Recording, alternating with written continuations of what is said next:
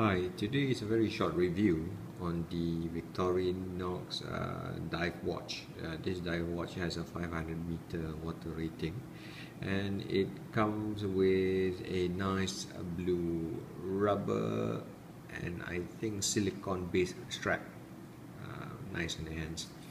Now, for me, this watch is very comfortable to wear. It's quite weighty, but the thick strap in itself holds the watch quite nicely on my hands.